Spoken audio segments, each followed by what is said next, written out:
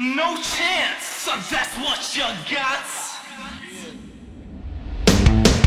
Up against a machine too strong. Pretty politicians buying souls for run song. Puppets, puppets, you ain't get it. Won't find their place in line. But I am straight, wrap your finger now, boy, cause it's just a matter of time. Cause you've got no chance in hell. Let's do another full faction timeline video, and this time we're going to look at a group that oddly doesn't get covered a whole lot on YouTube, but they were one of the WWF's biggest heel groups of the Attitude Era, and that's the Corporation. Vince McMahon's Corporation faction had a lot going for it. Here you have a group that's centered around the power of a CEO and the unfair advantages that the owner of the business benefits from. It was pretty much perfect because on one side you had the good guys, the rebellious superstars of the Attitude Era who didn't fit the corporate mold like Stone Cold Steve Austin and D-Generation X, and on the other side you had the suits, the authoritative figures who wanted these rebels to conform to a more structured system where everyone falls in line and pretty much does whatever the chairman says. In a land where superstars flourished by not playing by the rules, the Corporation were there to ruin all the fun, being the perfect villains during an era that was all about attitude and bucking the system. Let's go back in time and take a look at the Corporation's entire run in chronological order. And just a fair warning here, this is only going to cover the Corporation and not the corporate ministry. Today's video is brought to you by Raid Shadow Legends, the free-to-play RPG game enjoyed by 80 million players around the world. One of the things I enjoy about the game is the sheer level of customization available. You can build unique teams, customize them with the best artifacts, choose their masteries, and put them to the test in both single player and multiplayer. Raid's also holding a Champions Select event. Download Raid from the links below, copy your in-game player ID, go to championselect.plarium.com and stick your ID in. Vote for your favourite champion, and that's all you need to do. All eligible entrants will be in with an opportunity to win awesome in-game and real-life prizes, including epic and legendary champions, and Amazon gift cards worth up to $1,000. Keep in mind that this event is only available to players in the US. Voting ends on February 10th when a champion gets crowned the winner, and the prize winners will be selected via a draw. New players can also click the link in the description or scan the QR code to get bonuses worth $35. Free epic champion Jotun, 100k silver, 50 gems, and 2 epic skill tomes. All your treasure can be found right here, and it'll be available for 30 days. Thanks to Raid for helping to keep the lights on at Wrestling Bios.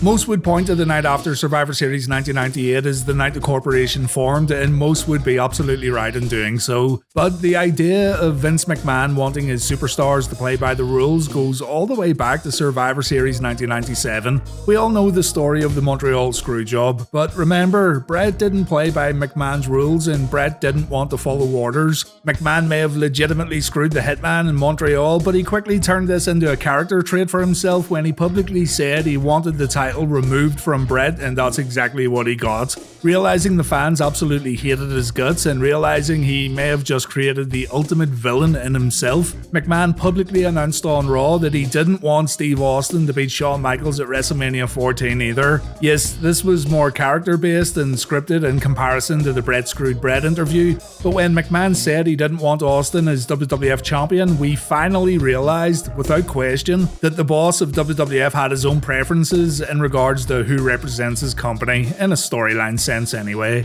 If McMahon was going to be disliked by fans, the way he saw it, it was best to run with it and turn a negative into a positive. Both the casual audience and the smartened up audience didn't like Vince McMahon, so when you think about it, the Mr. McMahon character was one of the best villains WWF could present at that time, and maybe the most complex. It was incredibly easy for Vince to blur the lines between reality and fiction, and we saw this happen even when Vince was away from WWF TV screens. Anyway, Steve Austin won the WWF Championship and a rivalry began between Stone Cold and the Boss following WrestleMania 14. And very early into this rivalry, McMahon would get encouragement, assistance, and his boots licked by 3 men: Gerald, Brisco, Pat Patterson, and Commissioner Slaughter. This band of merry men were not known as the Corporation, but they served as the nucleus of the faction. Mick Foley was associated with this group early on. McMahon envisioned Dude Love defeating Austin for the gold, but Foley was unsuccessful in doing so.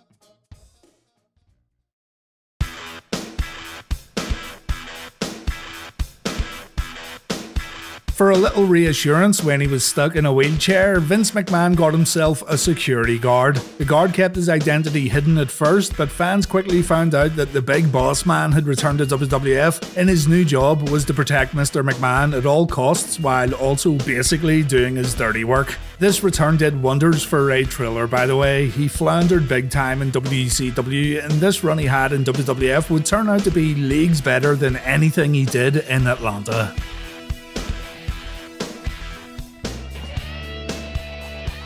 Another man who became reassociated with Vince McMahon as 1998 continued on was Mick Foley. Vince envisioned Foley winning the vacant WWF Championship at Survivor Series 1998, but we also got the impression that Vince didn't really care too much about Mrs. Foley's baby boy. It felt like Vince was just using Mankind for his own personal benefit, while Mick was excited to once again work directly under the chairman. Heading into Survivor Series in the Deadly Game WWF title tournament, McMahon's main goal was to keep the WWF Championship away from Austin. Mankind was the chosen one who would hold the WWF title at the end of 1998, but fans were left shocked when Mr. McMahon screwed poor Mick out of the WWF Championship.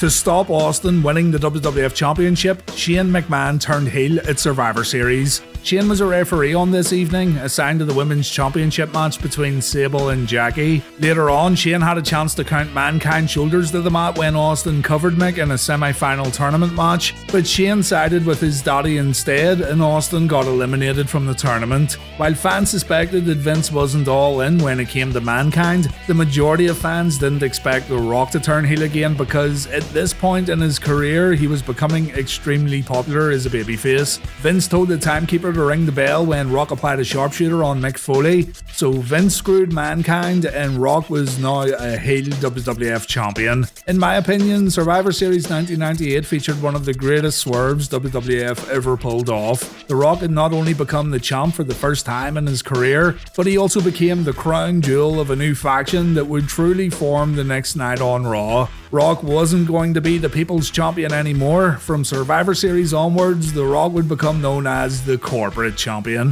Stone Cold Steve Austin attacked Rocky at the very end of Survivor Series, so all signs pointed to a big Rock and Austin feud taking place in 1999.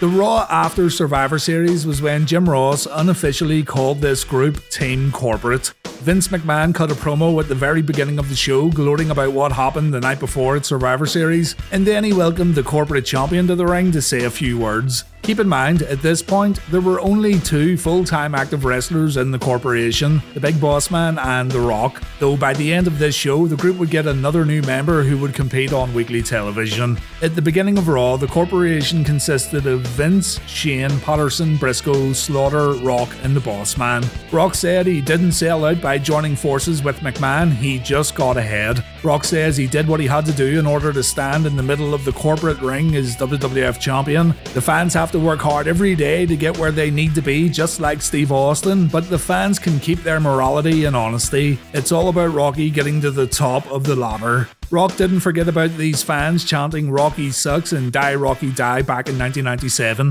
So from now on, The Rock's gonna raise the corporate eyebrow and he's gonna drop the corporate elbow. Later on in the show, Ken Shamrock called out the Big Boss Man. The Boss Man had caused Ken some issues in the run-up to Survivor Series, and the world's most dangerous man wanted to settle things once and for all. During the match, both men decided to knock out the referee so they could continue fighting in the middle of the ring. Officials broke the pair up before Vince and Shane made an appearance, and McMahon offered Ken a spot in the corporation. Vince said he and Shamrock were a lot alike. They came from broken homes and they fought for everything they had. The people don't care about Shamrock, but Vince could really use someone like Ken in this new stable. A dangerous man to look out for Vince's best interests. And in return, Vince would give Ken something he never had. A family that sticks together.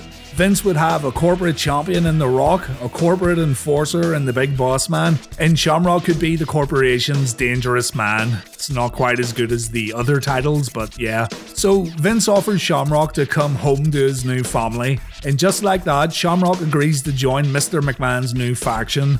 Later that night, Austin got a shot at Rock's WWF Championship, and both Shamrock and Big Boss Man were instrumental in making sure The Rock remained the corporate champion.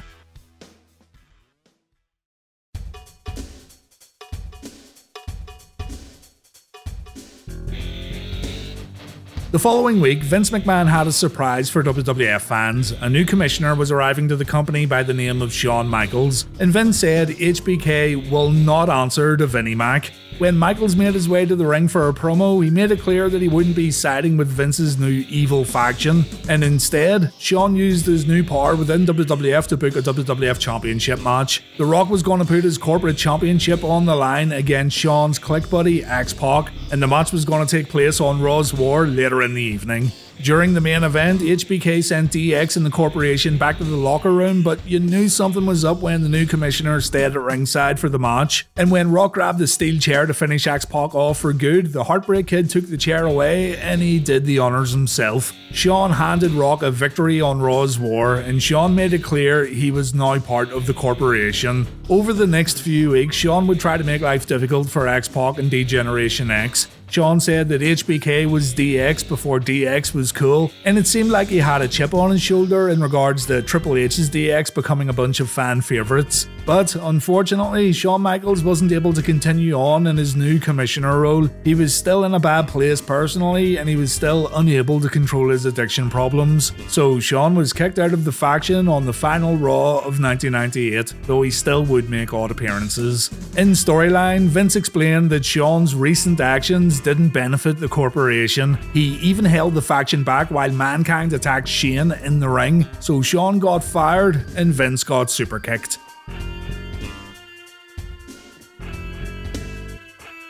The corporation got some new blood in the faction just before Shawn Michaels got kicked out. Andrew Tess Martin had debuted as a bodyguard for Motley Crue. Motley Crue had performed on Raw, in case you're wondering. But when Martin was ready to begin his work in the ring, he began his proper full-time run as a member of the corporation. Test attacked Triple H on Raw, and the following week he teamed up with The Rock to wrestle Hunter and X-Pac. Not a bad lineup for your first ever match on Monday Night TV. Being aligned with WWF's top heel faction at the time gave Test's career a real boost from the get-go, and he immediately turned heads due to his look and his size. In the ring, there were a few things that could have been improved upon, but overall, adding a new guy like this just makes a lot of sense no matter what faction we're talking about. Mixing veterans with fresh talent really helps that fresh talent a lot, and we've seen it quite a few times over the years too.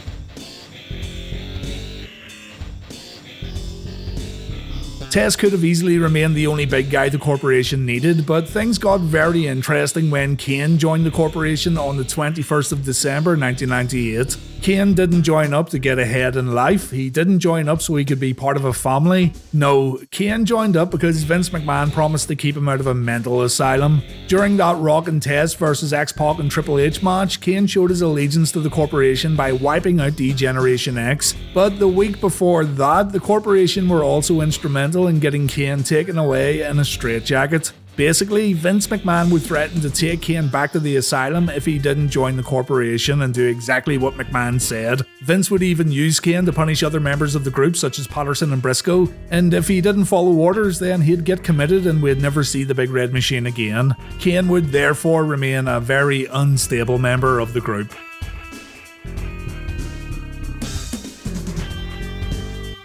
If you want to watch a pay-per-view that features the corporation quite a lot, then check out the 1999 Royal Rumble. The faction had a pretty good night at this pay-per-view, and it's also a fun Attitude Era show with good matches and surprising results.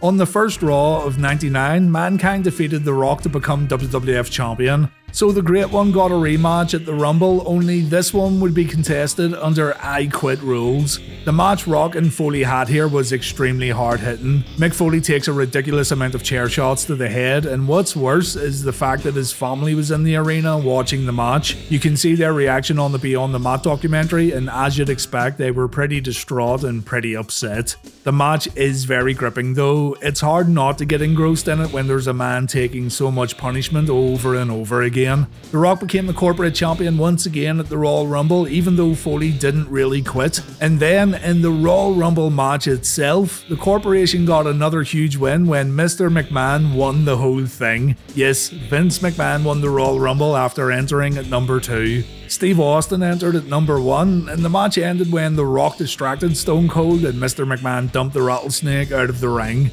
Elsewhere on the card, the Big Boss Man defeated the Road Dogg and Ken Shamrock made Billy Gunn tap out. So the corporation had a really strong showing at the 1999 Royal Rumble, a Royal Rumble event that had the very apt subtitle of No Chance in Hell. The next night on Raw, Vince announced he was forfeiting his title shot at WrestleMania and he planned on handpicking a replacement to pretty much ensure the title stayed within the corporation. But Commissioner Michaels said the WWF rulebook states that the runner-up of the Royal Rumble is given the Mania title shot if the winner forfeits his main event opportunity. Even still, Austin wanted to give McMahon a chance to win the #1 contendership back. All Vince had to do was beat Stone Cold in a steel cage match at the St. Valentine's Day Massacre pay-per-view in February.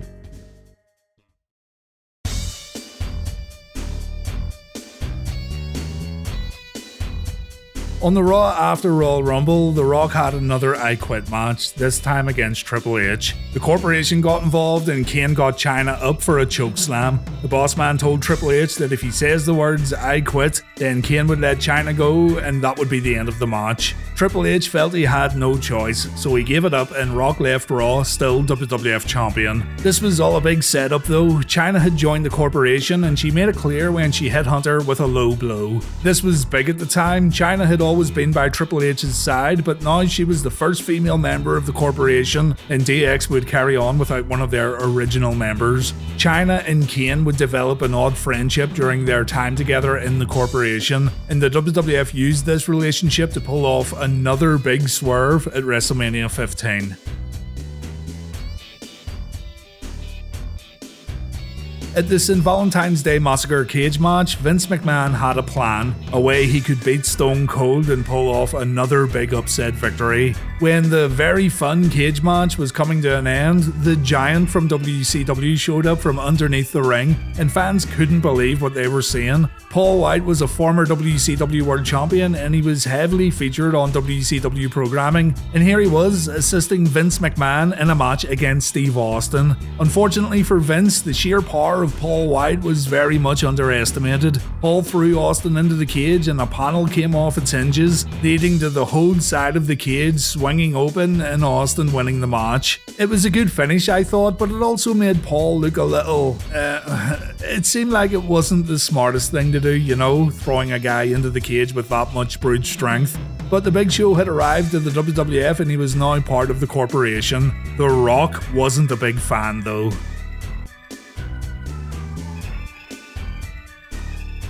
In February 1999, the corporation made its match. The Ministry of Darkness was another heel stable in WWF that was very instrumental in changing the corporation and eventually ending the storyline. The sinister Lord of Darkness Undertaker found McMahon's weak point, a very personal weak point that would introduce a new personality to WWF audiences, and that was Stephanie McMahon. The Undertaker would threaten to kidnap Stephanie, he would visit the McMahon home and cause Vince a lot of grief. And all this was going on while Vince had to focus on WrestleMania and his corporation hopefully leaving the big pay-per-view looking as dominant as possible. We'll come back to the Ministry in a moment, but the corporation's storyline changed dramatically when The Undertaker got involved.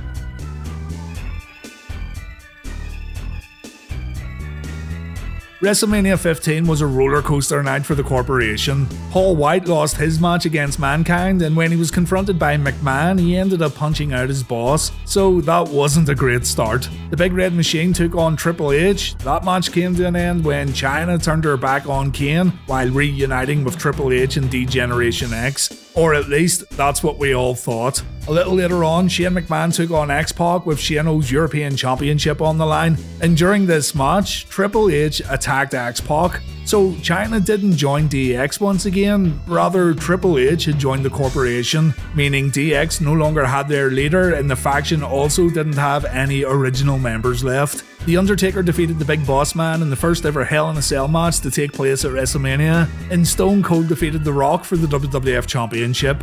So, the corporation gained quite a lot when Triple H joined up, but they also lost the WWF Championship, they lost Paul White, and The Undertaker was making the corporate team look pretty weak.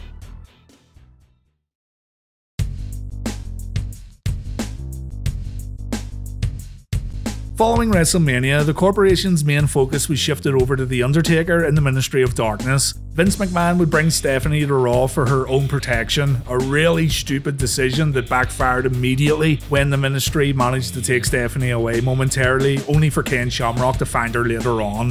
While this was all happening, Shane was getting a little more aggressive as a corporate leader, while Vince was more focused on keeping his daughter safe. Vince wanted to stay backstage and keep things calm, and he even told Shane to cool off a little, but The Undertaker was coming on strong. The dead man was talking about a greater power, someone bigger than The Undertaker, someone above The Undertaker on the pecking order, and whoever this was going to appear soon in the WWF. The Lord of Darkness held a sacrifice in the arena while Stephanie and Vince watched backstage, and this was enough for Vince to finally concede and announce that his daughter's welfare was more important than the corporation and WWF. Shane wasn't happy about this. Shane felt that his dad was getting weak. He announced that this was a new young corporation that had new elite players such as the Main Street Posse, so Shane fired Pat Patterson and Gerald Brisco before slapping his dad across the face. Later in the evening, Ken Shamrock was thrown out of the group because he got in Shane's face in regards to The Undertaker sacrificing his sister on Raw, so it seemed like the corporation, as we knew it, was falling apart quite rapidly.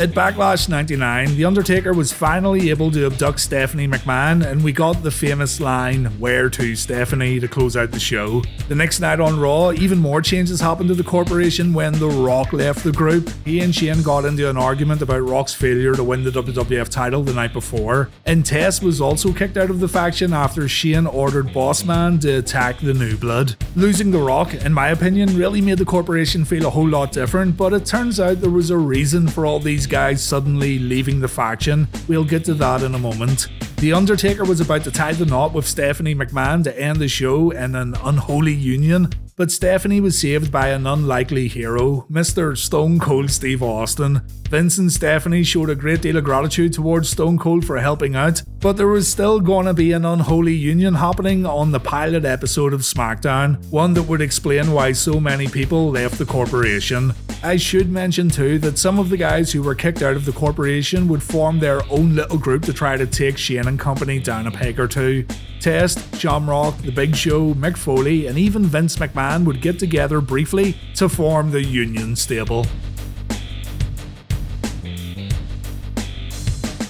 On the pilot episode of SmackDown, airing on the 29th of April 1999, Shane McMahon and the corporation interrupted a Vince and Stephanie promo. Shane told his family to hit the bricks because he's got an announcement to make. SmackDown was going to get headlined with a tag team match. The Rock and Stone Cold versus Triple H and anyone else who wanted to help take out Shane-O's biggest enemies. The Undertaker appeared on the big screen and Taker accepted the available spot. A little later, Austin and Rock came out to cut a promo, but they too were interrupted by Shane McMahon. And it was here when Shane announced a merger. His plans were getting bigger and better, and to prove this, The Undertaker walked out and he stood beside the corporation's leader. The corporation then walked out along with the Ministry of Darkness, and Shane wanted to be the first to introduce audiences to this new faction named the Corporate Ministry. And that's where we end this faction timeline video. The corporation was no more, and it was now a new faction headed by The Undertaker and Shane McMahon, for a few weeks anyway. If you want to continue on and check out what happened within the corporate ministry, you can look up the video I made on the subject quite a while back. It is an older video though, keep that in mind, but if I went on and talked more about the corporate ministry here, I'd just be repeating myself. The original corporation didn't last all that long really, but they definitely made an impact as the top heel faction in WWF when the company were continuing to do big numbers every Monday night. The good thing is, I'll soon be approaching all this in the Reliving the War series on the channel too, so if you want to follow it all with a lot more detail, then check out RTW every Thursday night. I'm having fun with these faction timeline videos though, and I have a few more planned for the future, so hopefully you'll subscribe and like the video and all that good stuff. But anyway, thank you very much for watching this one. I hope you enjoyed it, and take care.